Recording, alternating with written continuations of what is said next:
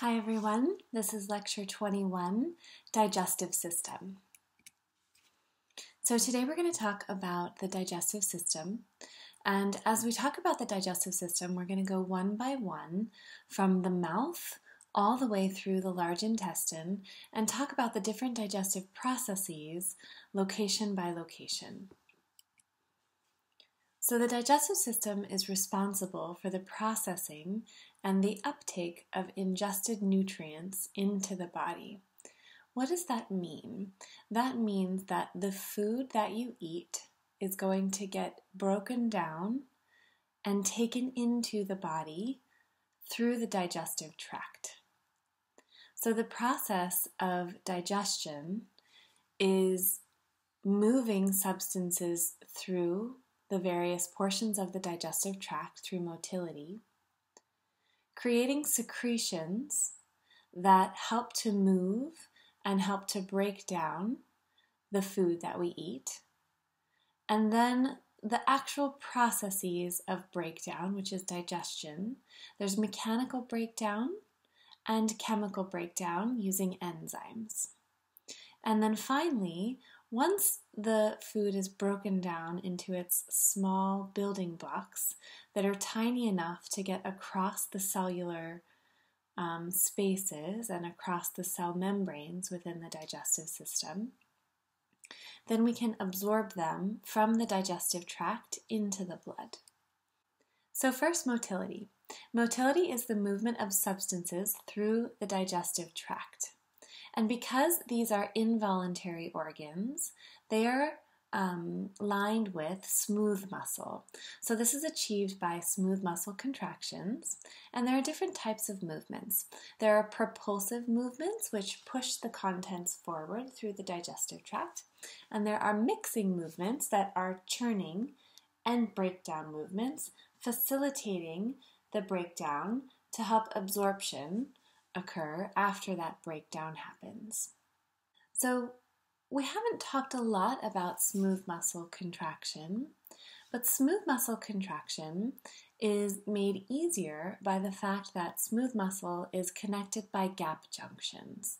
So we talked about gap junctions both in our cellular communication lecture and also in our cardiovascular lecture. Gap junctions are when cells are directly connected such that they share any ion changes. So if one cell gets an electrical signal to contract, that is directly transferred to the nearby cells, so that groups of cells function as a unit or a syncytium. The heart muscle behaves this way as well. So there are, in the digestive system, similar to what we have in the heart, there are pacemaker cells in the digestive system. And these will generate waves of smooth muscle activity. These waves and contractions will be much slower and more rhythmic than the heart pumping and relaxation contraction waves. And these are going to occur in waves throughout the digestive system. So the presence of food and hormones can increase activity or motility, and each region of the digestive system has its own rate, which helps to specialize the different functions within each of the regions of the digestive system. And as we go through each region, I will tell you the specific type of motility that happens in each region. Secretion is another major function of the digestive system. Secretion is release of chemicals. So there are specialized cells within regions of the digestive system that are exocrine cells. So that means that they are going to release substances into the middle of the digestive tract. So the center of the digestive tract where the food is moving through, the hollow center of these organs, is called the lumen. And that will include fluid, electrolytes, enzymes, and mucus. One specialized region of the digestive system also secretes bile, and we'll talk about that. There can also be specialized cells within the digestive system that secrete hormones. Hormones are endocrine because they are released into the blood. And these can act locally or long distance on the digestive organs to help to control different functions such as increasing or decreasing motility, increasing or decreasing other secretions, and supporting overall the functions of the digestive tract. So motility and secretion will be regulated by a specialized set of nervous cells within the digestive tract. This is called the enteric nervous system, and it contains the submucosal and the myenteric plexus. So you probably haven't heard these words in a while. You have to think back to your anatomy. So if you think about the anatomy of the digestive tract, you have several layers of the digestive tract. You have the mucosa, which is right along the hollow center or the opening within the digestive tract. And then you have your submucosa, which is below that mucosa layer. And then you're going to have your muscular layers. So you have a layer of smooth muscle, and then you will have a layer of connective tissue. So the smooth muscle layers are those longitudinal and circular muscle layers, and then the connective tissue layer is either the adventitia or the serosa, depending on where you are. So you have nerves in the submucosa and within the smooth muscle called the myenteric and submucosal plexus. These are large networks of nerve fibers within the digestive system that can regulate the contraction of smooth muscle in the case of the myenteric plexus, and also exocrine and endocrine secretions, mainly in the case of the submucosal plexus. There will also be hormones which can regulate motility and secretion. There will be specialized endocrine cells which we will point out as we go through. For that, we also need receptors. So there will be various types of receptors within the digestive system to help to regulate. We will have chemoreceptors, which are sensing the level of various nutrients, also some chemical sensors such as acid, osmoreceptors, which will sense the salt and water balance, mechanoreceptors, which will be sensitive to movement, and include stretch receptors, sensitive to the contents of the digestive tract, and these can affect both the enteric nervous system within the digestive system and also generally hormone responses. So we can have external influences that lead to changes in the autonomic nervous system that can affect the smooth muscle contraction of the digestive system. So we learned in previous lectures about the parasympathetic nervous system, the rest and digest nervous system, which can enhance the motility of digestion. And now we're adding on to that local changes that can happen through the intrinsic nerve plexuses or the enteric nervous system. Those can also locally regulate the digestive system, smooth muscle contraction and secretions. Both of those can send signals to the endocrine system and lead to production of hormones, which can also regulate the motility and secretion of the digestive system. So now to digestion. So digestion is the breakdown of food, and I prefer to divide it into mechanical digestion and chemical digestion. So mechanical digestion is physical mixing and churning that breaks down large masses of food into smaller masses of food. So notice I didn't say, proteins to amino acids here. Mechanical digestion is really about getting big chunks of food into smaller chunks of food so that the enzymes can then break down, say, proteins into amino acids. So chemical digestion will take the smaller masses of food that mechanical has broken down into smaller surface area, and then chemical digestion will take the enzymes to actually break chemical bonds of large molecules into their small molecules. So here I'm showing you guys just a reminder of the monomers, or the small molecules, which make up the large molecules. And we learned about this when we learned about macromolecules. So amino acids put together make proteins. Nucleotides put together make nucleic acids like DNA. Monosaccharide or sugar rings put together can make starches or polysaccharides. Fatty acids put together can make lipids or fat molecules. But in the digestive system, we're actually going to go the other way. We're going to take the food, which is made up of proteins, nucleic acids, carbohydrates, and fats in a mixture, depending on what you eat, and we're going to mechanically break them down into small chunks and then chemically use enzymes to break their bonds. So for example, we will have enzymes that break peptide bonds in particular places, and will break proteins down into smaller peptides and even smaller building blocks, the amino acids. So the major classes of molecules that have to be broken down into smaller building blocks in order to be absorbed are these. Proteins need to be broken down into amino acids, the smallest of building blocks for proteins. Polysaccharides need to be broken down into monosaccharides, the smallest of building blocks for sugars. And lipids need to be broken down into triglycerides and fatty acids. Often this is done through hydrolysis reactions, where water is used to break the bonds between two large molecules. So for example, here is maltose, which is a disaccharide, and put together with water and enzymes, it will break down into two glucose molecules.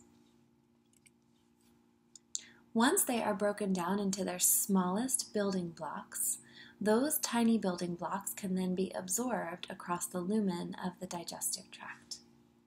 So here is a small intestine cell with its villi and microvilli within the small intestine. So these microvilli add surface area with which to absorb these small molecules.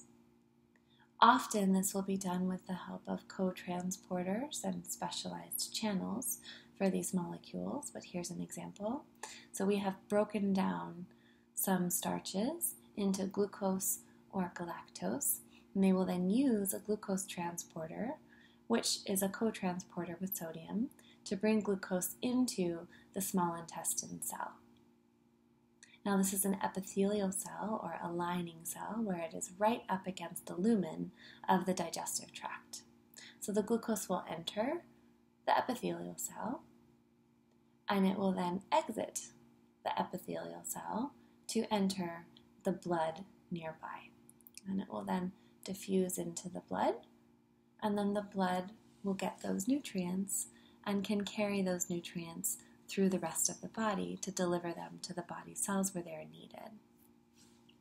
So this will include small molecules like the building blocks, amino acids, monosaccharides, fatty acids, triglycerides. This will also include water, certain vitamins, and electrolytes that are needed by the body. Some will go into the blood, and some will go into the lymphatics, and we'll talk about those differences. So now let's get into the digestive processes by location. So I want to remind you of the digestive organs, and we are also, as we go through, we're going to one by one go through each location and talk about what is the function or set of functions in that location, what are the enzymes, if any, found in that location, and then are there any other specializations that we need to know in that location of the digestive system? So we will start with the mouth. Food enters the mouth and is swallowed down the throat through the pharynx. And then from the pharynx to the esophagus, the tube that runs from the throat down to the stomach. And then from the stomach into the small intestine. We have 3 regions of the small intestine. You guys remember the 3 regions of the small intestine? Try to rack your brain. Duodenum, jejunum, and ileum. And then the ileum of the small intestine enters the large intestine, which is not large because it's longer, but because it's wider. So then the large intestine goes up across and down, so ascending, transverse, descending colon, and then the sigmoid colon, and then to the rectum and the anus, where the food waste will be eliminated. So by the time we get to the large intestine, just about everything should be absorbed, and then the waste will be eliminated. The digestive organs are continuous along this digestive tract. They are separated by divisions and sphincters into specialized functional regions, and if you remember from anatomy, their inner linings change based on their function. But we also have two major accessory organs that we will discuss. So this large brown organ here is the liver. The liver has many functions, but it also helps with digestion with the help of the gallbladder. And then tucked in here, you may or may not be able to see this outline in this diagram, just below the stomach and tucked into the duodenum is the pancreas. We've already learned about the hormonal functions of the pancreas. Now we'll learn about the digestive functions of the pancreas. So let's start with the mouth. I have a slide for you guys for each of these locations that has a summary of motility, secretions, digestion, and absorption that takes place in these areas. So I'll show you the summary and then we'll go through the details. So starting in the mouth, the major motility in the mouth is chewing. The secretions of the mouth are saliva, amylase, mucus, and lysozyme. The digestion that occurs in the mouth is a small bit of carbohydrate digestion. And there is no absorption of nutrients in the mouth. You can have absorption across the epithelial regions of the mouth, but that is not its function.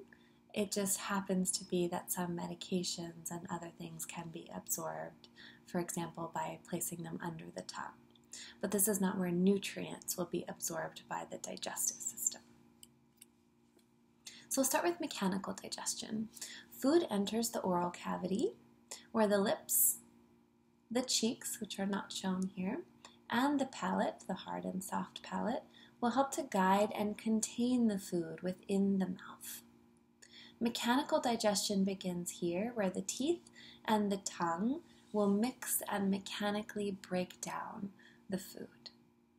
So the technical term for chewing of food is mastication. And mastication is the grinding and breaking down of food that happens with the teeth.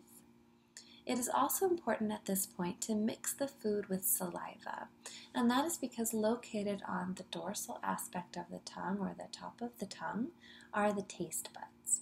And the taste buds distributed across the top of the tongue are waiting for chemical sensation that is dissolved in the saliva, and it requires the saliva to have that sensation of chemical taste. So saliva is an important secretion produced by the mouth. It is produced by the salivary glands and released into the mouth. It is mostly water, but some electrolytes, some mucus, and one enzyme, salivary amylase. So salivary amylase is the enzyme for carbohydrate digestion. It is one enzyme that can break down some carbohydrate bonds. Lysozyme is another enzyme that is found in the mouth, but it's not a digestive enzyme. It's actually an antibacterial enzyme, which helps to fight and prevent bacterial infections in the mouth. Saliva also helps with motility, cleansing the mouth, and speaking. So now to the pharynx and the esophagus.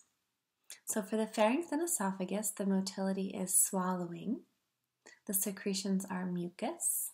There is no digestion that happens in the pharynx and the esophagus, and there is no absorption that happens in the pharynx and esophagus. So here is the process of swallowing. Swallowing is a process of moving food from the pharynx through the esophagus to the stomach. So here you can see what we call a bolus of food. So there's that green lump of food that was just chewed up and pushed into a mass by the mouth, and we're now going to swallow that bolus down the throat. So I want you to notice for the oral cavity, here we have the tongue, and then we have the epiglottis. So the epiglottis is this cartilage structure that is going to fold over and close off the airway. So if we go forward, here we have the larynx and the trachea of the airway. The epiglottis will close that off, and then the food bolus will move down the esophagus. And there are two phases of swallowing. There's the oropharyngeal phase, where the bolus moves from the mouth or the oral cavity into the pharynx.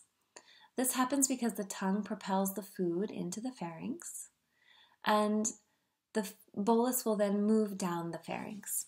So what's important here is that the respiratory passages are closed off so that food does not enter the respiratory passages and block the respiratory passages. So the epiglottis is important for closing off the larynx and the trachea. And the uvula is here on the back of the soft palate. The uvula will close off the nasal cavity. So have you ever had this experience where you were drinking something and somebody made you laugh, or you kind of snorted a little bit and you got some food up into your nasal cavity? It burns, right? It's not supposed to be up there. So the mucosal layer of the nasal cavity is not made for food to pass through. So it is painful actually when you get food up in the nasal cavity. So the uvula will prevent food, which can be damaging. Food is sometimes hot, food is sometimes acidic, etc., from getting up into the nasal passageways and also getting down into the respiratory passageway, and that's where you have a risk of choking and closing off the airway. So that would be very dangerous. So the bolus is going to move down. It's going to be pushed by the tongue back down the back of the throat. That's the oropharyngeal phase. And then we're going to go down the pharynx towards the esophagus for the pharyngoesophageal phase. So it's going to move down the esophagus to the stomach, and it's going to use a wave of motility called peristalsis. At this point, once we get past the larynx, then the respiratory passages can reopen. So there's the bolus moving down, the oropharyngeal phase, and here you can see the epiglottis closing off the larynx and trachea. There you can see the uvula closing off the nasal passageway. And then we get down to the pharyngoesophageal phase, where we have passed the open airway, past the closed airway, and the airway can now reopen. And then the bolus of food will move down the esophagus. Once we're in the esophagus has smooth muscle, both circular muscle and longitudinal muscle, which will have circular and longitudinal waves of contraction we call peristalsis. So that is involuntary, and that will continue to move the food down into the stomach. So the esophagus is closed off at its upper and lower ends by sphincters as well. So the esophageal sphincters are these. There's the pharyngoesophageal sphincter, which is between the pharynx and the esophagus. This prevents air from entering the esophagus when food is not being swallowed. There's also the cardiac sphincter, also called the gastroesophageal sphincter, which is between the esophagus and the stomach. This controls the entry of food into the stomach and prevents stomach acid backflow. So have you ever heard of anybody who's gotten heartburn? This region is located near the heart, right where the esophagus exits the diaphragm and then enters the stomach. So if stomach acid does get past the cardiac or gastroesophageal sphincter and backs up into the esophagus, and you get this burning sensation that feels like it's at the base of your heart. It's actually in your esophagus. People who are going through pregnancy with extra abdominal pressure from the baby pushing on the diaphragm, people who have a lot of belly fat and are carrying extra weight in their abdomen are more at risk for heartburn or this acid backing up into the esophagus. Okay, let's do a quick summary of the mouth and the pharynx esophagus before we move on to the stomach. Okay, so we'll start with the mouth. So the functions of the mouth are chewing, and the major enzyme found in the mouth is amylase. And when you guys find enzymes, I want you to note what they break down. So amylase breaks down carbohydrates. And is there anything else special about the mouth? Yes, the mouth is responsible for chewing or mastication,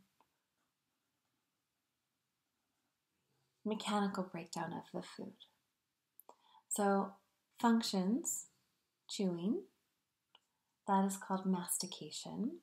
Major enzymes, amylase. Anything else special about the mouth that we want to note? Yes. We're also going to add saliva production. And then we can move to the pharynx and esophagus. So for the pharynx and esophagus, oh, that is yellow. That's not going to show up.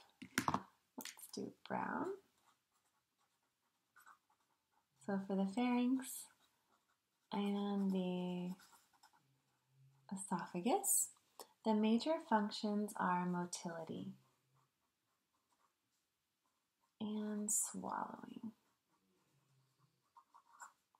Are there any enzymes in the pharynx and esophagus? No. Anything else interesting in the pharynx and esophagus? Not really. I mean, mainly we have this process of swallowing, and then we also have in the pharynx and esophagus, we have some sphincters. So let's list those. We have the uvula, not a sphincter, but it is closing off the nasal passageways. We have the epiglottis, which is closing off the airways. We have the cardiac sphincter,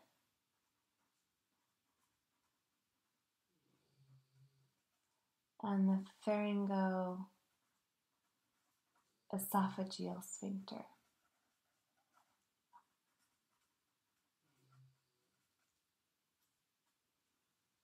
Okay.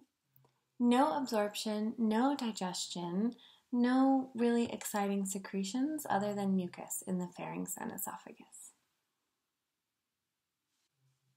So now we can move on to the stomach. So the motility in the stomach continues with peristalsis. The secretions of the stomach are actually several. So as a whole, we call them gastric juices, and these include hydrochloric acid, pepsin, mucus, something called intrinsic factor. And in the stomach, we have a tiny bit of digestion, a little bit of carbohydrate digestion, a little bit of protein digestion, and a little bit of absorption. Alcohol can be absorbed in the stomach, although it's not a nutrient, despite what some of you college students might think. And aspirin can be absorbed in the stomach, but no major nutrient absorption. And I want right now to make sure that we emphasize that the stomach, despite what we hear commonly out there, sort of just in general knowledge, the stomach is not the central organ of the digestive system.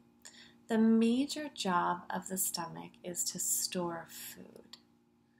So the stomach is very large and it contains many, many folds that will stretch and expand as we add more and more food to the stomach. So the esophagus will come in and meet the gastroesophageal sphincter. The food will then enter the stomach and it will stretch, stretch, stretch as the stomach fills. It will then mechanically break down the food and then send little bits through the sphincter between the stomach and the small intestine, which is the pyloric sphincter. So the primary function of the stomach is to store large contents of partially digested food.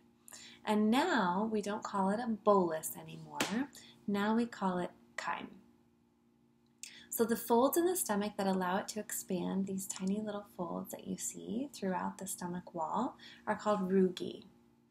Empty, the stomach is about 50 milliliters in volume, but it can fill up to a liter or 1,000 milliliters before it becomes distended and uncomfortable.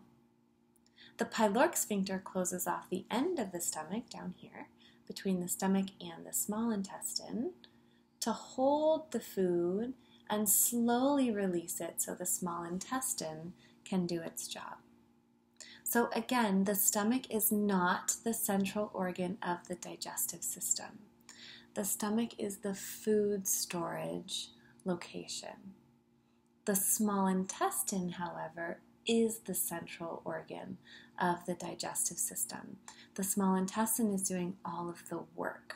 So the stomach is going to provide small bits of chyme to the small intestine, and the small intestine will work on it, digest and absorb everything that it can through the length of the small intestine.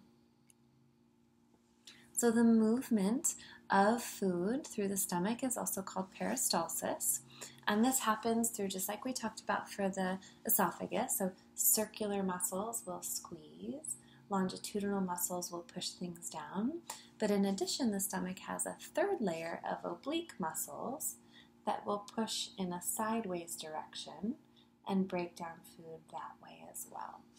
So peristalsis are these waves of smooth muscle contractions, and they are helpful for gastric mixing, which is this mechanical breakdown of food. They are also helpful for propelling or emptying chyme from the stomach into the small intestine. So as the food is being pushed, small bits will end up moving from the stomach to the small intestine, and we call that gastric emptying. So whenever you see the word gastric or gastro refers to the stomach. And we have both mixing and emptying of the stomach that is increased by waves of smooth muscle contractions. So there is also a time where the pyloric sphincter will be closed and the stomach will be primarily mixing. So that is the gastric mixing, and there will be very little chyme actually entering the small intestine.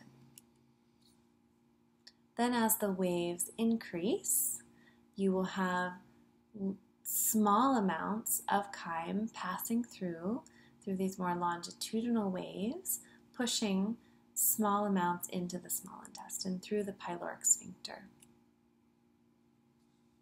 So the motility of the stomach is regulated to make sure that we get enough mechanical breakdown, but not too much emptying until the small intestine is ready. So first, there is a sensation of fullness or volume in the stomach. When the stomach is more full, motility and emptying will be stimulated. There's also a sensation of fluidity in the stomach, or how solid or how fluid the chyme is within the stomach.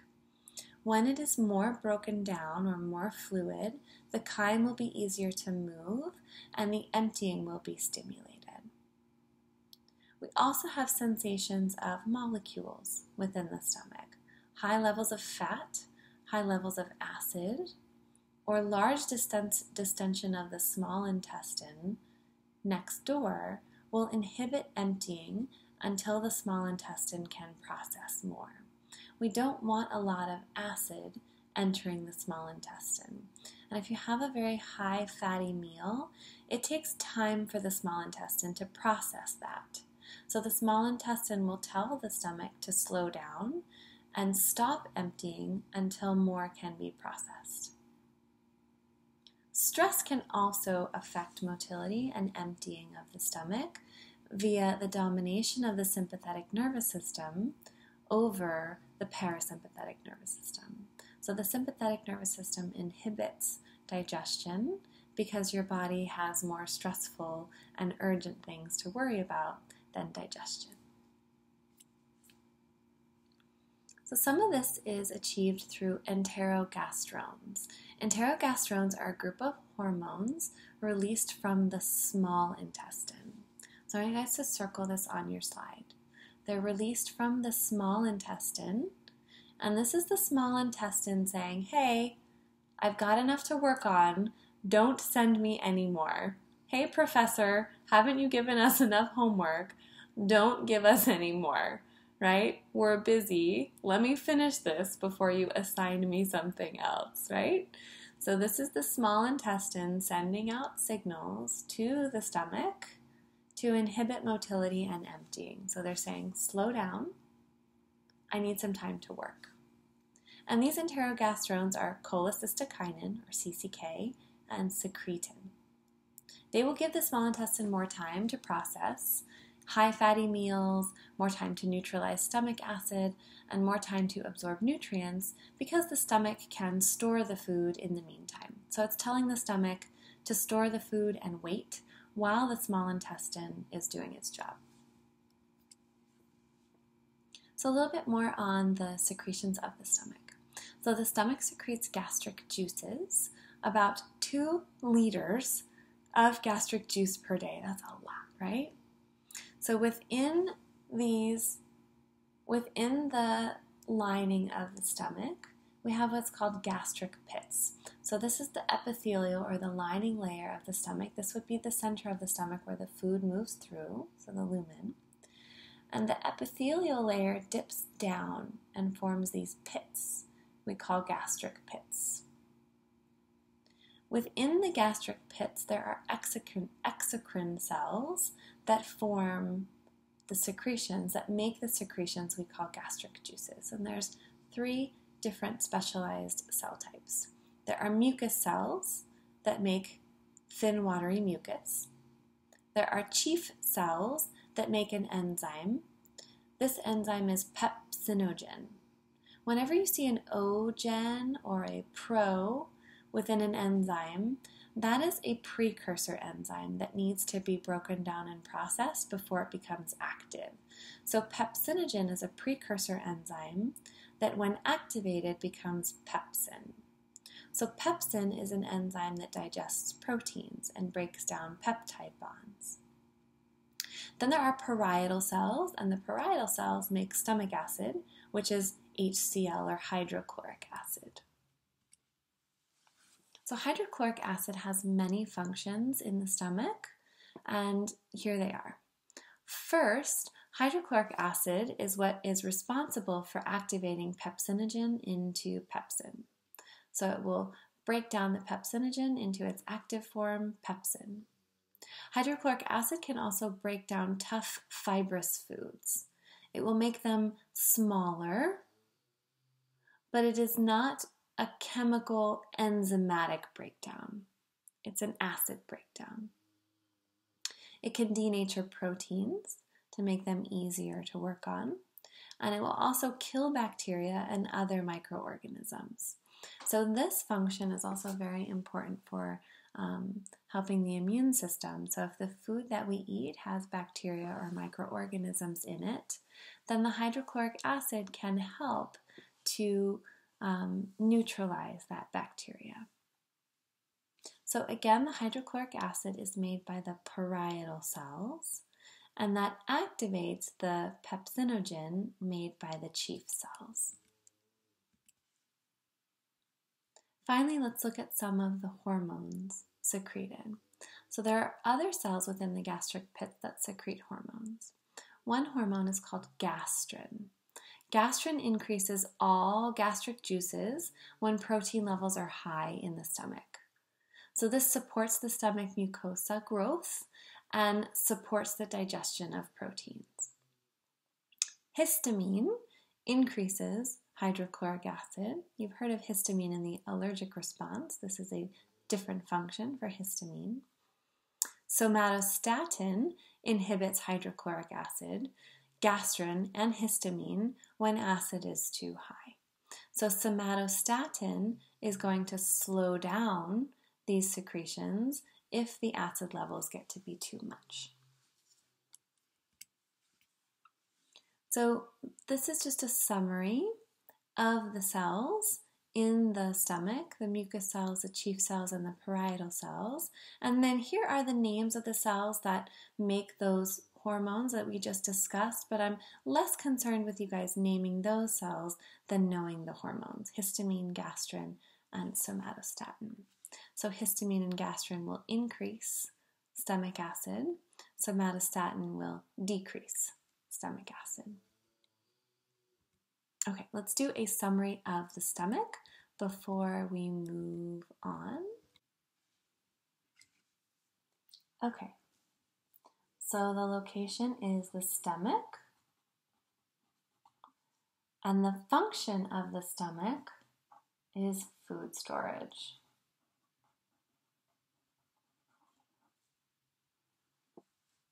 In addition to that, we have one enzyme produced by the stomach, pepsinogen, which gets activated to pepsin by hydrochloric acid. Pepsin breaks down proteins. The stomach also has several other secretions, mainly hydrochloric acid, mucus, and then some hormones, histamine, gastrin, and somatostatin. Other functions of the stomach include mechanical breakdown or mixing, and emptying to the small intestine. Okay, the last secretion of the stomach that I want to show you is intrinsic factor. Intrinsic factor facilitates the absorption of vitamin B12, and this is important particularly in clinical patients that have gastric bypass. So B12 is an essential vitamin that is needed for basic cellular function and cell division, and intrinsic factor is necessary for that absorption. So patients who have gastric bypass have to take vitamin B12 as a supplement. All right, we're now going to go to the pancreas and the liver, which are accessory organs to the small intestine. So they are putting secretions into the small intestine to help the small intestine do its job. So the pancreas has many secretions, which are enzymes, trypsin, chymotrypsin, carboxypeptidase, amylase, lipase, and then one major secretion that is not an enzyme, sodium bicarbonate. The liver does many things, but for digestion, it secretes bile, which will be stored in the gallbladder. So the pancreas and liver are both accessory organs to the digestive system. They are not part of the hollow organ system that is continuous from mouth to anus. They are secreting into the small intestine and helping the small intestine do its job. So they both have ducts that enter the upper portion of the small intestine, the duodenum. So the bile ducts and the pancreatic ducts enter together into the duodenum, and they will put their digestive secretions into the duodenum to help it digest. Though they are not part of the digestive tract, and they have other non-digestive functions, which is why we call them accessory organs to the digestive system. So first, the pancreas. The pancreas has a group of digestive cells we call acinar cells. They secrete the pancreatic juice into the duodenum. Pancreatic juices include enzymes for carbohydrate and lipid digestion.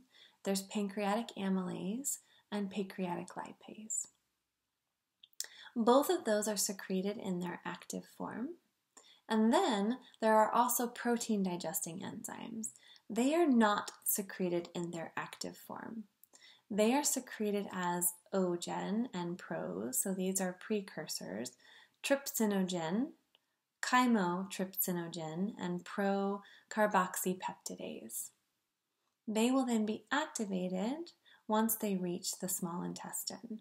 So trypsinogen will be activated into trypsin, chymotrypsinogen will be activated into chymotrypsin, and procarboxypeptidase will be activated into carboxypeptidase. So think about why you wouldn't want protein digesting enzymes to be active in the pancreas. Did you figure it out? It would digest itself. You might not have thought of that before, but if these enzymes were allowed to stay in the pancreas in active form, they could damage the pancreas. So they cannot be secreted in active form, and they must be activated then only once they reach the small intestine, which is protected from these enzymes. Also, we have alkaline fluid or sodium bicarbonate-rich fluid secreted from the pancreas into the duodenum, and that is to neutralize the acid coming in from the stomach. So remember that the stomach was secreting hydrochloric acid and it has very, very low pH. So all of that chyme that is being mixed and churned and combined with hydrochloric acid is going to enter the duodenum, and it could damage the duodenal lining. So for that reason, the pancreas is going to release sodium bicarbonate to neutralize the stomach acid. So here's a better picture, close up of the stomach to the duodenum, or the upper portion of the small intestine, and then the bile ducts coming down from the liver, and the pancreatic duct. So here is the pancreas sitting below the stomach and tucked into the corner of the duodenum there, where we'll have these acinar cells secreting their contents into the pancreatic ducts and then into the duodenum. So these are regulated as well, and the cells of the pancreas and the cells of the small intestine can talk to each other. So if there is a lot of acid in the duodenum, it will increase a hormone called secretin. That will talk to the pancreas and tell the pancreas through the bloodstream to increase sodium bicarbonate solution. So acid will trigger secretin. Secretin will travel through the blood to increase a neutralizing solution to protect the duodenum.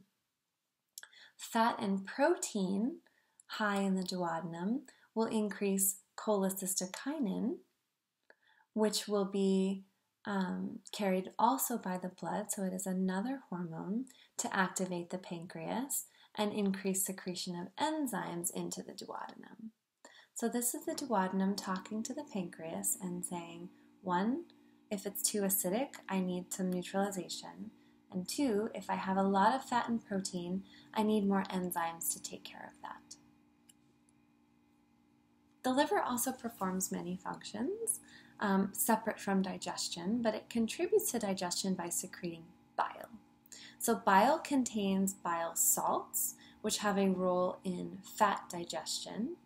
It also contains some breakdown products, red blood cell breakdown, bilirubin, cholesterol, lecithin, and alkaline fluid. When bile is not actively being secreted from the liver to the duodenum, it will back up the bile ducts and go into the gallbladder, where the gallbladder will store it. So here's what the bile salts do for fat digestion. I want you guys to get out some notes. We will draw this when I'm done describing it, but I want you to know this process very well. So bile salts are a component of bile that is necessary for fat digestion, but they are not an enzyme. What they're going to do is a process called emulsification. So you have this huge droplet of fat. You take this big blob of fat from whatever fatty meal you just ate, and the bile salts are going to come in and separate the large fat globules into smaller fat droplets. These are going to help to suspend the fat droplets into the aqueous solution and also increase surface area so that the lipases, or the fat digesting enzymes, can do their job. So whenever you see A's, you want to think A's means breakdown. That's going to be an enzyme. And then you look for the root word that comes before it. This is breakdown of lip or lipids. So lipases break down lipids, and they're going to chemically be breaking down the fats after emulsification occurs. Once they do that, then something called micelles will be formed. Micelles are water-soluble transport vesicles that are also formed by bile salts and this other product, lecithin. They're going to surround the lipid-soluble substances after they're broken down to help them stay in solution and get absorbed. So this is after the lipases do their job. So for example, triglycerides, fatty acids, fat-soluble vitamins, and cholesterol will be surrounded by these vesicles called micelles. From there, the micelles will enter into the small intestine walls and form something called chylomicrons. These are larger particles of fat-soluble substances made from the contents of micelles, and those will then move from the small intestine into the lymphatics. So let's draw this out quickly because this is an important concept for the digestive system. Okay, so the liver is going to make bile. The bile will enter the bile ducts and go into the small intestine. The upper portion of the small intestine is the duodenum. So it's going to enter duodenum. And now let's blow up the duodenum and look inside. So here's the duodenum, where you just had this huge meal and you've got some big droplets of fat, big blobs of fat within the lumen of the small intestine. So what's going to happen is those bile salts are going to come in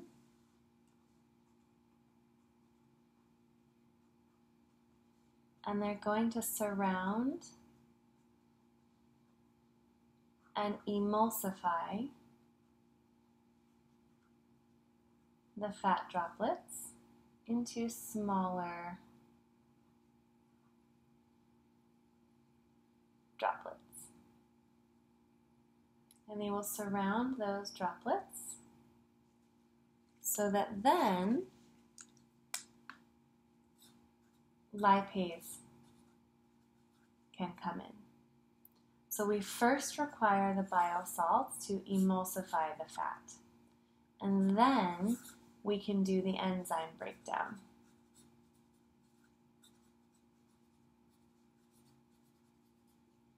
With the lipase. the enzymes are going to break down the lipids into fatty acids and triglycerides. These are the breakdown products of lipids. And from there, those fatty acids and triglycerides that have been broken down by the lipase are going to get repackaged into micelles. So the third step is to package into micelles. Now the micelles are able to enter the epithelial cells which line the lumen of the small intestine. So here's some epithelial cells. The micelles can fuse with the membrane of the epithelial cells and enter and release their products, the fatty acids, triglycerides, etc. And then they will get repackaged into these larger structures, chylomicrons. The chylomicrons then are going to exit with vitamins, triglycerides, fatty acids, cholesterol, and they're going to enter into the lymph. Can't even read that. Let me write that again. Sorry, guys. Into the lymph. So, large globules of fat mechanically broken down or emulsified by the bile salts. Then lipase comes in and chemically breaks them down. They're repackaged into micelles so they can exit the lumen and go through the epithelial cells. Once they get into the epithelial cells, they'll be repackaged as chylomicrons, where they can then enter into the body through the lymphatics.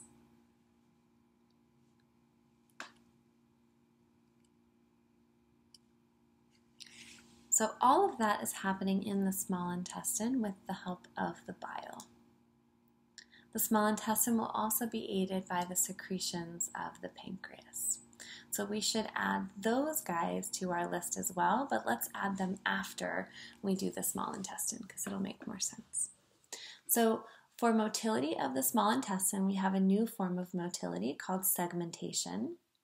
We have some secretions of the small intestine, mucus and salt. So notice there are no enzymes secreted by the small intestine. There are some enzymes made by the small intestine. They're called brush border enzymes, but they're not technically secreted. They're stuck to the wall of the small intestine. And I'm not going to list them here because I want to emphasize the pancreatic enzymes that are used by the small intestine as the primary source of digestive enzymes. So the pancreas is going to put the digestive enzymes into the small intestine where the majority of digestion in the digestive system is going to happen. So the digestion of carbohydrates, proteins, and lipids will be primarily done in the small intestine, and it will be completed in the small intestine. From there, those breakdown products will be absorbed. So all nutrients, electrolytes, and some water will be absorbed by the small intestine. So let me emphasize this again. The small intestine is the central organ of the digestive system. Nearly all chemical digestion and absorption in the digestive tract takes place in the small intestine. The three regions are the duodenum, the jejunum, and the ileum. The main motility which helps this digestion take place is segmentation. Segmentation is different from peristalsis because it's more circular muscles going back and forth. So it's a series of ring-like contractions that mixes and propels the chyme in the small intestine, and it it's paced at about 9 to 12 cycles per minute. So it'll take about 3 to 5 hours to move food completely through the small intestine.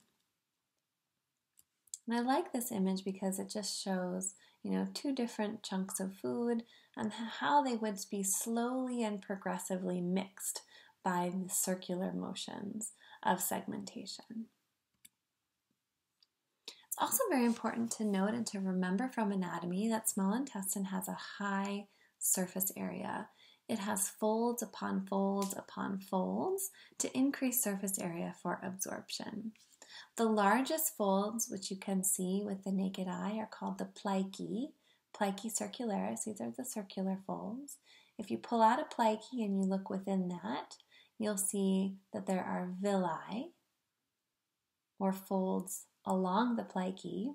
And if you pull out a single villus, you will see that each individual cell also has microvilli, or this tiny little brush appearance. Because the microvilli look like a brush, they're also called the brush border. There's another zoom in of the plicae that you can see. These are the circular folds within the small intestine. Then there's a zoom in of the villus, individual villi along the plicae, and a zoom in of a single villus, where now you can see the individual epithelial cells with those microvilli on top. So the microvilli are tiny little projections on individual epithelial cells. So even at the most microscopic level, the small intestine has as much surface area as possible for absorption. So there are some secretions from the small intestine, but not the major digestive enzymes. Again, the major digestive enzymes for the small intestine come from the pancreas. The small intestine does secrete some aqueous salt solution and some mucus, but the majority of the aqueous solution will also come from the pancreas. There are, however, exceptions. So there are tiny enzymes located on the microvilli, which are sort of the last stop.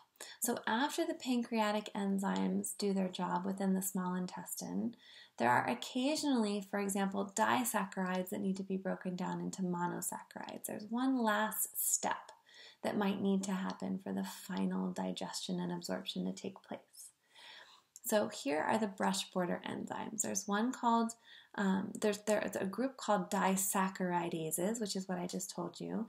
It breaks down double sugar rings into single sugar rings. There are aminopeptidases, which will take peptides and break them down into their final amino acids. And there's also something called enterokinase, which activates the trypsin enzyme that comes from the pancreas. There are also hormones secreted by the small intestine. I showed you these when we talked about the stomach, but let's look at them again because they actually come from the small intestine. So when we do our drawing, we're going to put them under the small intestine list. So these are called enterogastrones, and they're released from the small intestine based on what needs to happen in the stomach. So the small intestine will tell the stomach to inhibit or stop if there's too much acid or too much protein and fat being sensed in the duodenum. So it will give the small intestine more time to process high fatty meals, to neutralize stomach acid and absorb nutrients. How does absorption happen? Absorption occurs through the epithelial cells of the small intestine. This generally happens through secondary active transport using sodium and hydrogen ion gradients to transport small molecules across the epithelium into the epithelial cells. So this will include electrolytes, water, monosaccharides, simple sugars, and amino acids. But we only need to do passive diffusion for lipids. So fatty acids and triglycerides, after the micelles have delivered them, can diffuse across, and vitamins, fat-soluble vitamins, can diffuse across. So let's take a moment before we get into the details of digestion. Let's take a moment to summarize the small intestine. And for that, I want to actually go back to, sorry if I'm making you guys dizzy, go back to the pancreas and the liver. Okay, so we are in now the small intestine.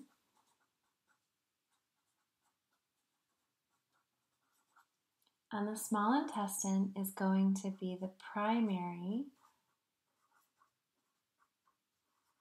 digestion and absorption organ. The enzymes that are from the pancreas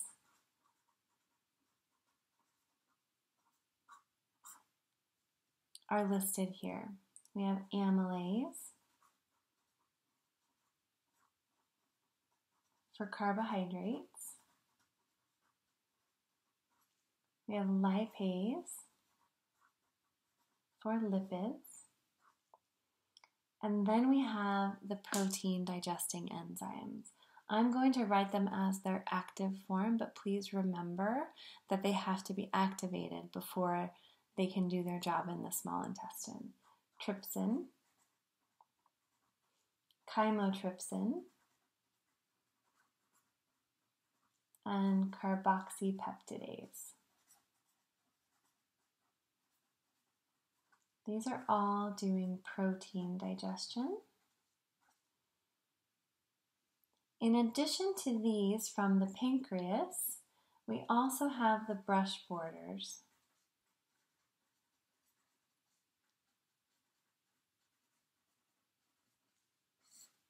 That are on the microvilli.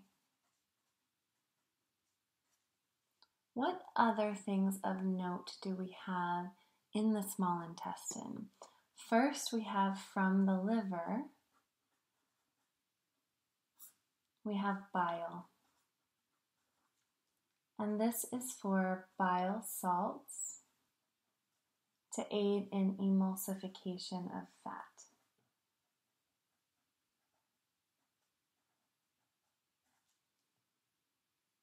In addition, some other specialties in the small intestine, we have the cholecystokinin and secretin, which will regulate the stomach. And we also have alkaline fluid from the pancreas. I'll put it over here. In addition to the enzymes. So then from the small intestine, we also have increased surface area specializations to help with absorption. And we also have one last bit. Where'd that go? There it is. Segmentation.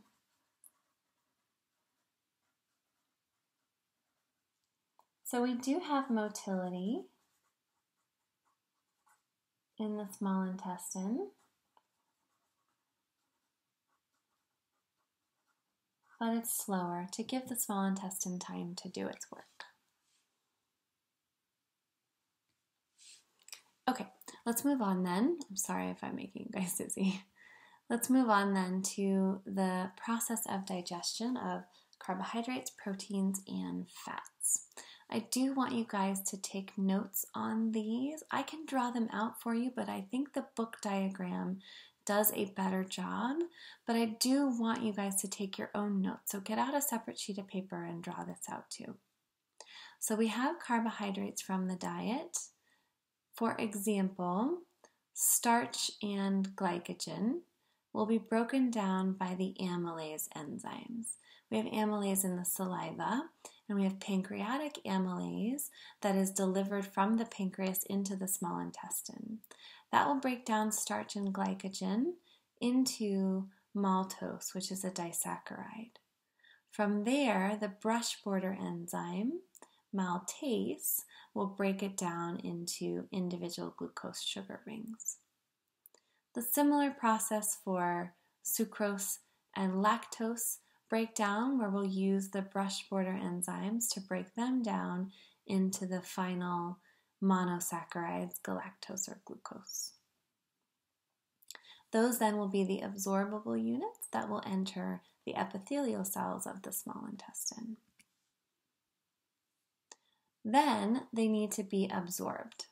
So we will have the glucose or the fructose or the galactose, these absorbable units that can enter through channels. So these channels can be co-transporters using sodium gradients. Here's an example of a sodium glucose transporter, SGLT, which is moving sodium in at the same time, using that energy from the sodium gradient to move glucose into the cells. The glucose then will get transported using another channel on the back side of the epithelial cell called a GLUT2 channel to then cross into the blood. Do I care about the names of these channels? No, but I want you guys to know that sodium co-transport brings the glucose in, and there is a channel then that will bring the glucose to the blood. Protein digestion starts with large proteins, which will then get broken down by pepsin, or pepsin in the stomach, or the proteolytic or the protein breakdown enzymes from the pancreas. So those are trypsin, chymotrypsin, and carboxypeptidase. And they will break down the proteins either into small peptides or individual amino acids. If they're small peptides, they need to then be further broken down by the brush border enzymes into the smallest amino acids. And from amino acids, then, we can absorb. So similar to what you just saw for glucose and monosaccharide and smaller sugars, amino acids will use co-transporters, bringing sodium in and using the energy from that sodium gradient to bring amino acids into the cell. They will then be transported on the other end by other channels, which will allow the amino acids to leave the cells and get into the blood. If they are small peptides and not individual amino acids, then they can be broken down by peptidases within the cell and then transported as amino acids back into the blood. Both the sodium co-transport of amino acids and the sodium co-transport of carbohydrates requires a sodium gradient to be established in the fluid outside of the cells. So for that, we need to pump the sodium out of the inner compartment of the cells with the sodium-potassium ATPase. This is the same sodium-potassium pump you guys heard about in the nervous system, but here it's removing the sodium from the inside of the epithelial cells so that the sodium gradient is maintained, and sodium will continue to want to enter the cell because it will stay low inside. Now the last bit, we've already drawn out most of it, but let's complete it. The last is lipid digestion. So dietary fat, or large droplets of fat, will be broken down mechanically. I think about this as mechanically because it's not enzymes, by bile salts. Bile salts will separate the big fat droplets into smaller fat droplets. And then the pancreatic lipase can break it down into glycerides and fatty acids. From there, the bile salts will be used again to surround the lipid building blocks and form micelles. The micelles will then help to bring the fats to the epithelial cells, where they will enter the epithelial cells. From there, they'll get repackaged into chylomicrons, and those chylomicrons are what will actually enter into the lacteals. So fats do not enter directly into the bloodstream. Fats go into the lacteals, where they will be processed by the lymphatic system before entering the blood.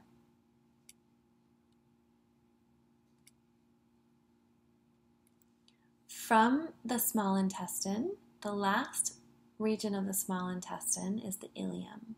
By the time you reach the ileum, the majority of nutrients should be broken down and absorbed.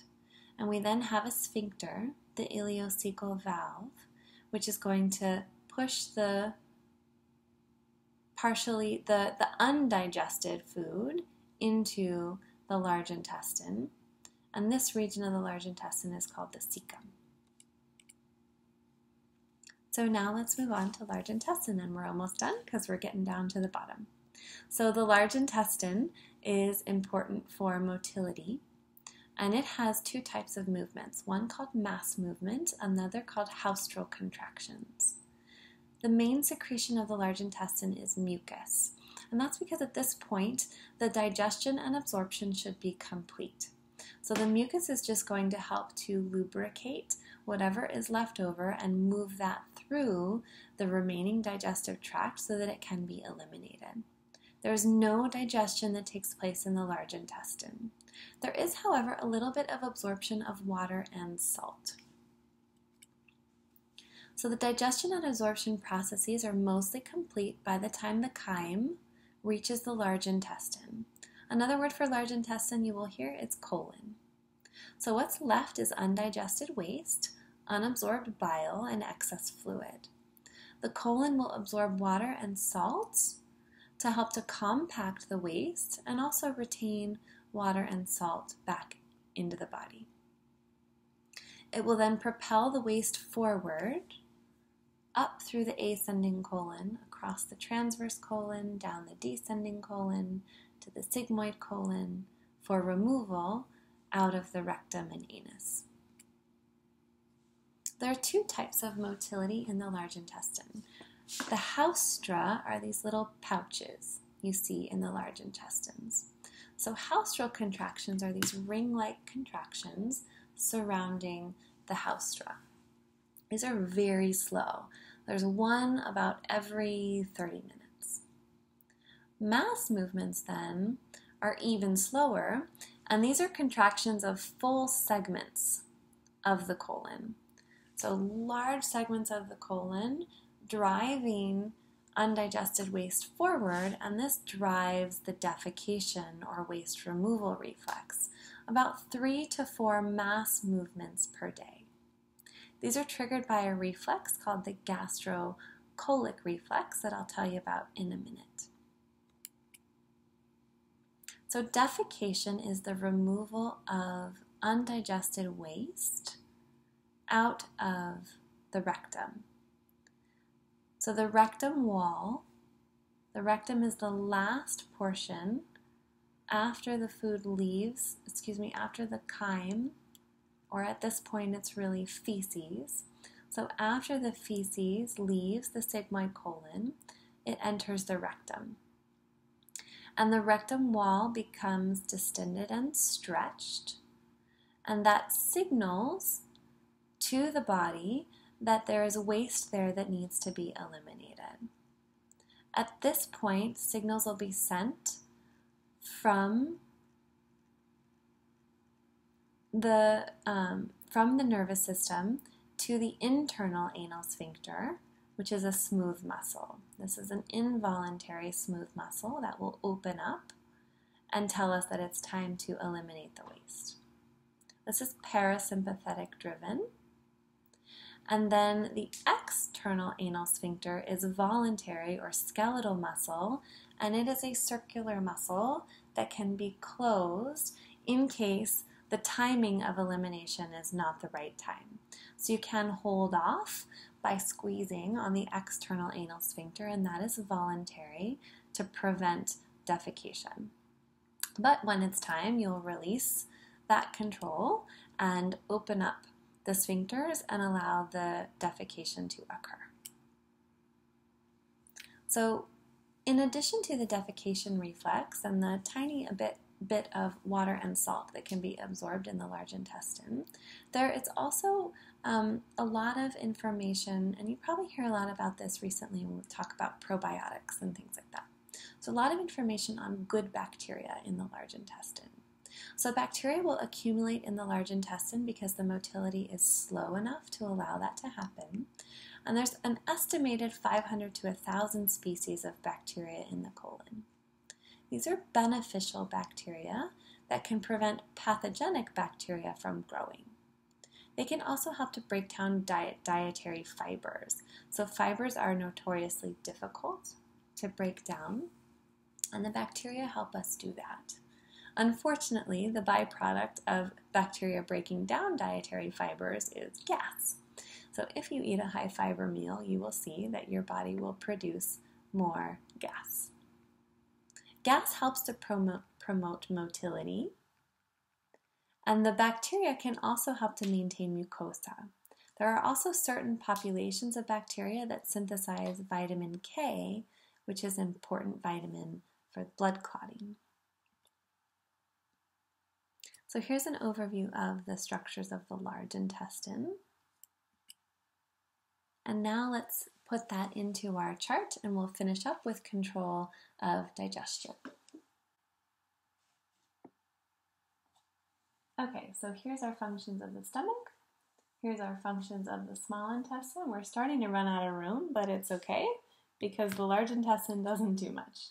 So I'm going to put large intestine down here.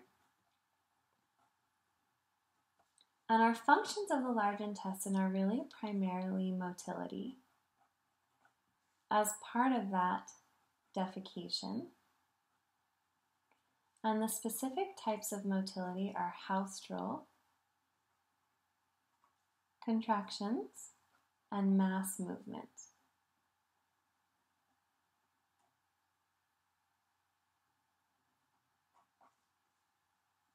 There are no enzymes in the large intestine, and there is really no absorption or no other major functions of the large intestine, but we can put, this good bacteria portion of the large intestine. Let's also over here under functions, we can also put vitamin K,